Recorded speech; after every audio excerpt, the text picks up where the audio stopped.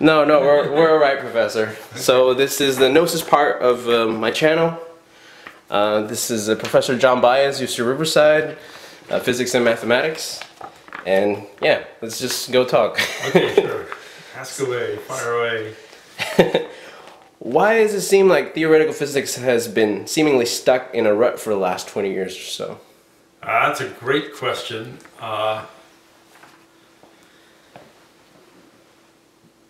We're having trouble getting experiments that give us shocking, surprising results that we actually know something to do with.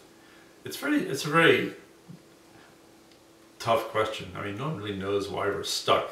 Because if you knew exactly why you're stuck, you wouldn't be stuck. I mean, well, because it seems like, Einstein did that in about 10 years, and there was experimental variation within 4 with the moon, and that light curved around the sun. Yeah, around the sun. Yes, you guys seems like it's 25 years. Was he just a singular genius? And well, obviously he was a genius. He was lucky in some kind of ways because we had this great theory of electromagnetism called Maxwell's equations, and this great theory of particles called Newtonian physics, and they were in contradiction with each other. They couldn't actually fit together. And for some reason, people before him didn't really fully get it. They tried to jam them together to get them to work. But he just one of the things, so he could have figured out his stuff without really doing any experiments, and he did. The experiments were just a confirmation. So first he realized, hey, we've got to change our concept of Newtonian physics so that it gets along with what light does, namely that light travels at the same speed no matter what frame of reference you're in. And then, after he did that, which was special relativity, he said, well, we've got to get a theory of gravity that's consistent with that. The old Newtonian theory of gravity is not going to work. This is the hard part. This is what took him much longer, decade or so, is to figure out general relativity to get gravity into the game. But the point is that there were these theories that were already working but didn't fit together, and he could just sit there and think about them and think until he could get them to fit together. Right now the big things that don't fit together are quantum mechanics and gravity. So the reason why I got into quantum gravity is I was thinking, well, maybe I could do what Einstein did and just think about how quantum mechanics and gravity That's funny. should fit together and then figure it out. But I didn't feel like I succeeded, although I made a little progress. That's fine, no, because we think of science as it's we go through a thought evolutionary cul-de-sac, it's almost similar to that, but that's what we need to do in order to find the answers, right? Yeah, so I think we're blundering around. We'll eventually blunder our way out. What would the LHC finding of the Higgs boson being between 125 to 127 GeV mean for the Standard Model? It means the Standard Model is doing fine. It's right. It seems to be working fine. So then the big question is, so now what do we do? Yes, so that ties into my next question, which the third question would be, how would that finding apply to loop quantum gravity? Alas, both string theory and loop quantum gravity have very little to say about elementary particle physics at the energy scales that we can study now. And so this is one of these reasons we're stuck. We've got all these smart people thinking about loop quantum gravity and string theory.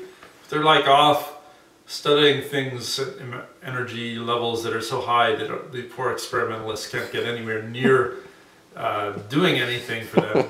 Then when the experimentalists find something, they tell these theorists, and the theorists go, okay, that's good, yeah, but it doesn't help me.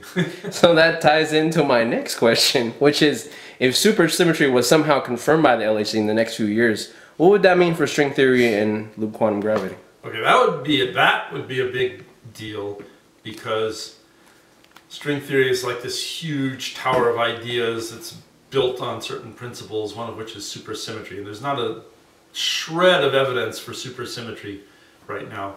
So any shred of evidence for supersymmetry would basically make the string theorists feel like they weren't on the wrong track, and it would revive them. Right now I think they're beginning to go, well, maybe we wasted a whole bunch of time. They don't say it publicly, but They must be thinking. Those are the things that they don't want you to know. Yeah, that's right. They don't want that's how I felt like. Yeah, that's how I felt like too, Professor. Don't worry. So the fifth question is, can you provide a short preview of the topics that will be discussed in, quote, category Theoretic Foundations of Mathematics workshop, unquote, May 4th and 5th this year. So this is your plug, Professor. Okay, well, all I know is what I'm going to talk about, I guess, because I don't really know exactly what other people are going to do. But so the old foundations of mathematics from the early 1900s were all based on sets, and the idea is everything is a set. And math has really grown beyond that point. And so that's sort of like an old-fashioned way of thinking about things, but the people who work on foundations, meaning like the very basics, they've been a little bit slow in catching up, except for some. And now they're really realizing that there's many more different kinds of mathematical structures besides sets that you could take as fundamental, equally fundamental to sets. And category theory is a general theory of different kinds of mathematical structures. And so it's sort of like going from some old bad operating system. So it's like DOS 2.0. Yeah, exactly. and saying like, oh, maybe we could still keep using that if we had to, but why don't we try something a little bit more modern here?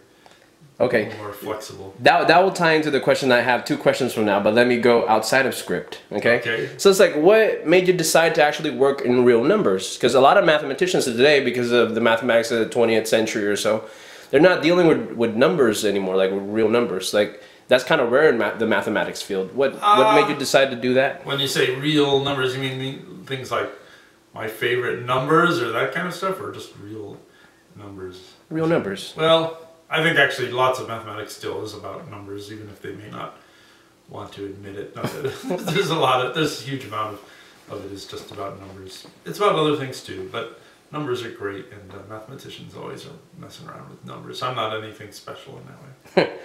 Being the progenitor of the concept of the blog in the early 90s, even before it was called a blog, what insights can you share about where media, social information, and sharing will lead to in the next 10 to 20 years?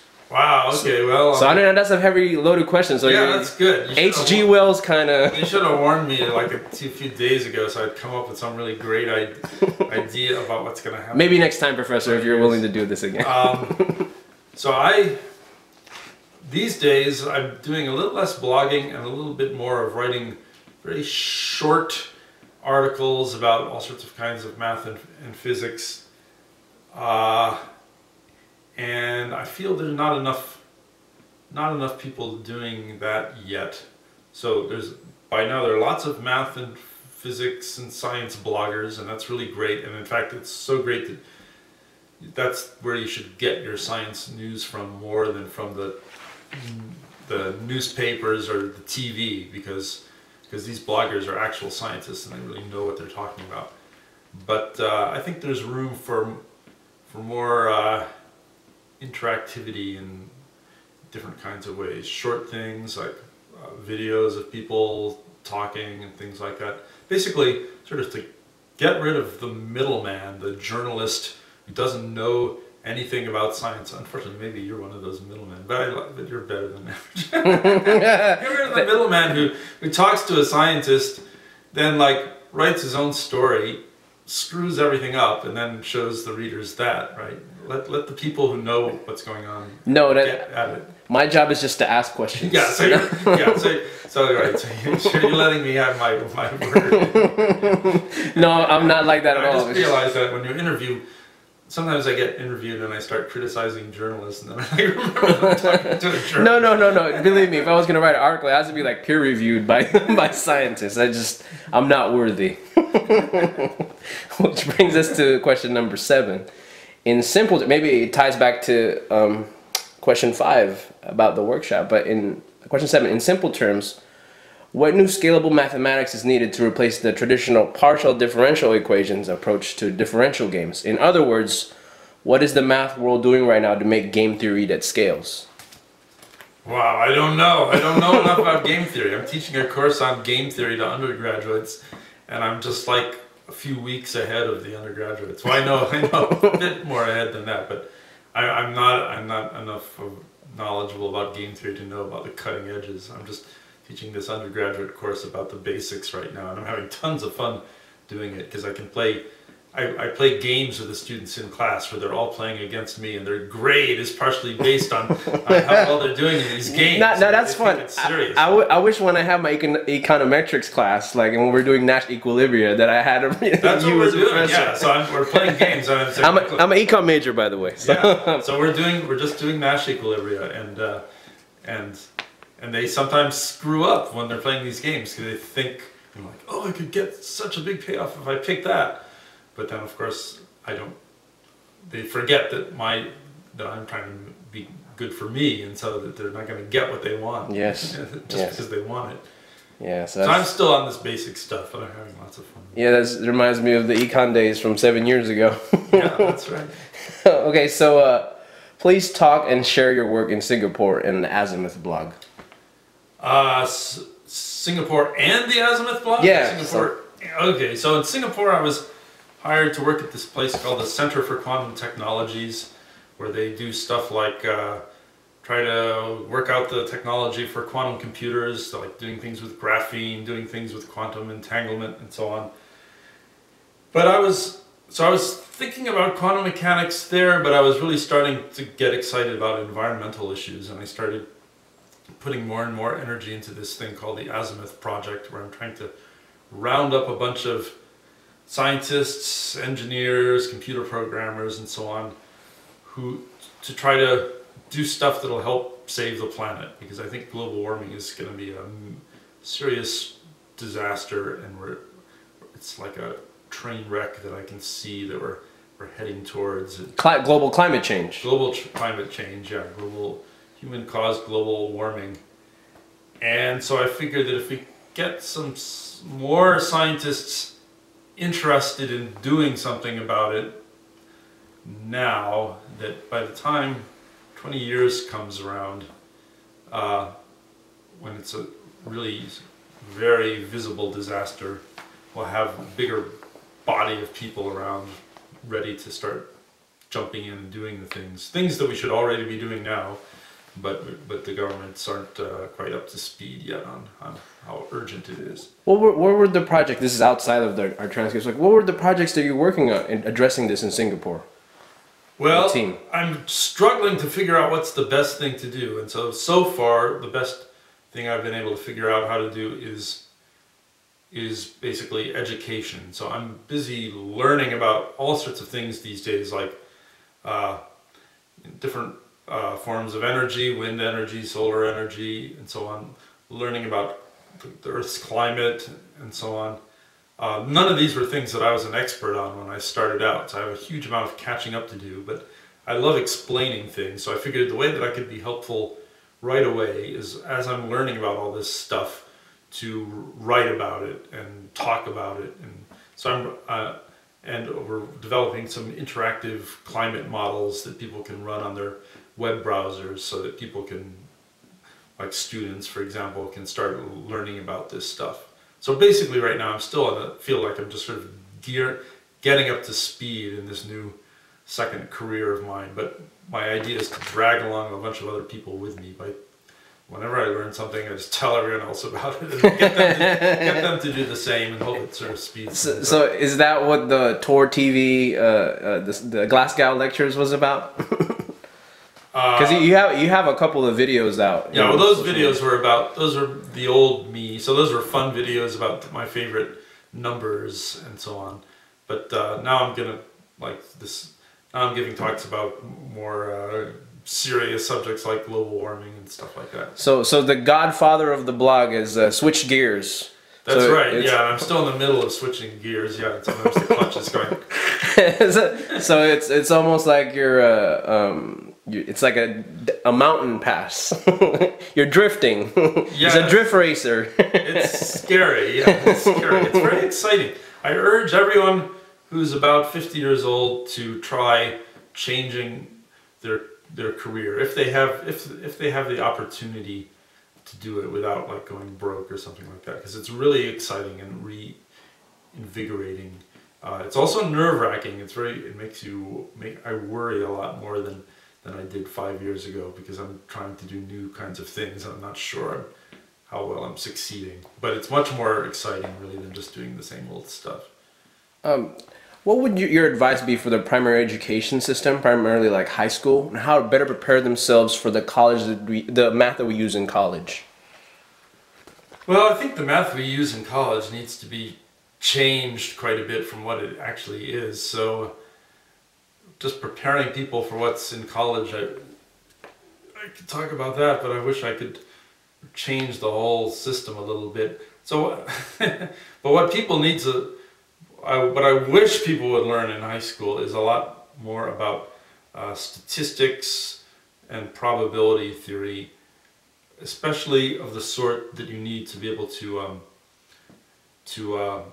understand news stories. So, for example, whenever I read a news story where they say that like some new scientific study has shown blah blah blah blah blah, they list some statistics, and the newspaper stories, they always screw up the statistics. They always say like, this study proves that this causes that. But if you look at what the study actually does, it doesn't prove, it couldn't prove that, because it says it's talking about something else and something else. So analysis of data, analyzing cause and effect, and understanding statistics, sampling and things like that, that's the most practical aspect of math. And unfortunately though, it's not really being taught much in high schools. I mean, yes, everyone should know how to add, multiply, divide. It's good to know trigonometry, although how much you use it in everyday life is pretty little for most people. It's good to know calculus, but how much you use it is pretty little. But understanding enough statistics so that you can tell if it's really true that eating this is gonna decrease your lifespan or something like that. You know, that's very practical actually, and that's what I wish people would teach better. Okay, so you hear that, people. Econometrics. Yeah, I didn't exactly say econometrics. That's, yeah, statistics, econometrics, yeah, even a little game theory. Yeah, that's what I'm talking about.